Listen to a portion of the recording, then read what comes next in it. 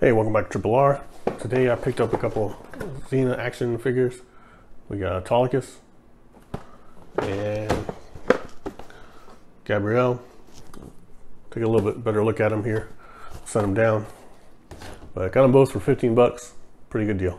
All right, let's take a look at the Autolycus action figure first. So it's done pretty well.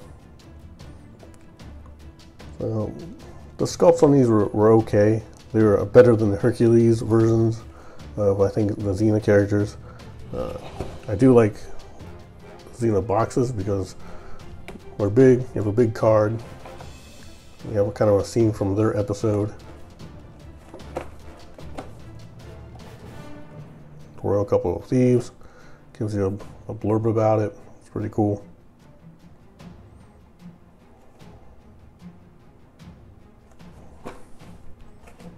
And it's pretty much standard size action figure, but said the big box is cool. I do like that. These are definitely older from, of course, when they came out in the 90s.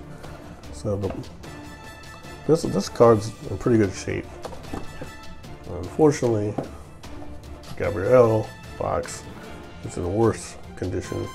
That's a big bend. So this is, well, see Soul in there. Orphan War. Oh, that actually tells you right up there. King of Thieves.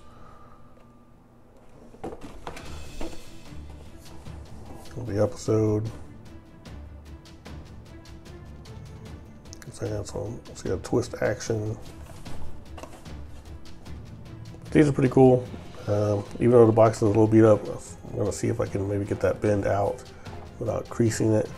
All my Xena characters, I believe, are still in box, so I plan on leaving that way unless I find some cheap ones that are loose, and I'll grab those as well. So light's a little off today.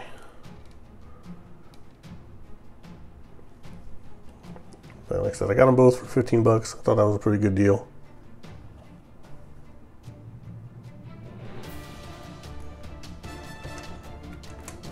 There you have them.